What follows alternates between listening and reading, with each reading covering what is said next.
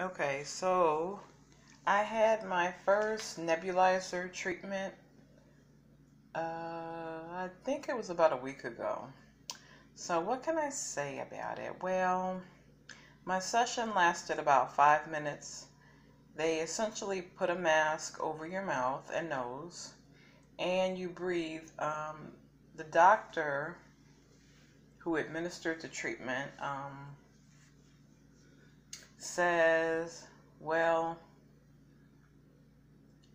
just take it easy and breathe, but I was inhaling rather deeply, you know, hoping to expand upon the reach of possibility. So the fluid itself seemed like an orange-ish color, and at the same time as I was breathing the treatment fluid in, I remember like a lot of it splashing underneath my nose, so it seemed like it was splashing everywhere.